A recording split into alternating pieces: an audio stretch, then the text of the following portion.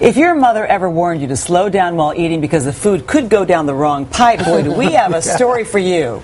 Natalie's here actually with more of that. That's right. Well, Mom also told us to eat our peas, right? Well, that was the problem here because Ron Sveden feared the worst when months of coughing and troubled breathing left his doctors dumbfounded. But a shocking X-ray finally revealed what was causing his symptoms.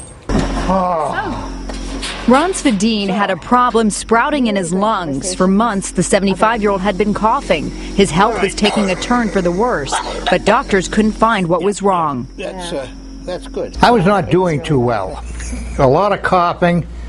I was very listless. Already battling emphysema, Sveden prepared himself to face a tumor and lung cancer until he found out something very different was growing. I was told that I had a pea seed in my lung that had split and had sprouted. Sveden's magic bean had gone down the wrong way. Instead of swallowing it, the pea traveled down into his windpipe, lodged inside his lung, and had begun to take root. The seed grew to 1.5 inches, which had a sprout-like appearance, eventually causing Sveden's lung to collapse. Whether this would have gone full term and I'd be working for the Jolly Green Giant, I don't know. Although Sveden's case is a rare one, doctors say the environment inside our lungs is very much like a greenhouse. The conditions are right for things to grow. It's like having your garden during the summer.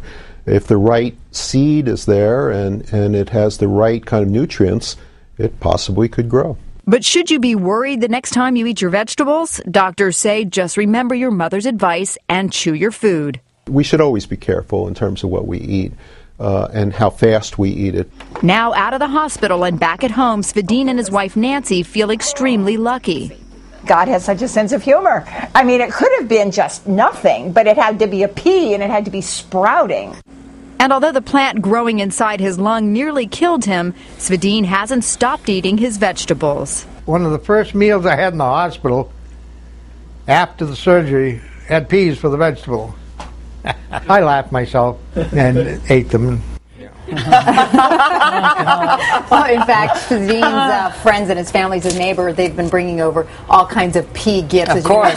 Yeah. Pea soups, canned peas. He says the whole experience has given him Kind of a whole like new lease a on veggie life. version of the hair of the dog that bit you. Exactly. Now at least I understand my pea brain. It's all making sense. Thank goodness I've got my excuse. Just don't It's great. inhale He's got a them. sense of humor Exactly. about it. Anyway, Natalie, thank He's you doing so great, much. though. And the breathing apparatus had nothing to do Well, with he what had happened to him. emphysema as well, Yeah. so Okay. he had a lot of lung issues Exactly. previously. Well, we wish you well.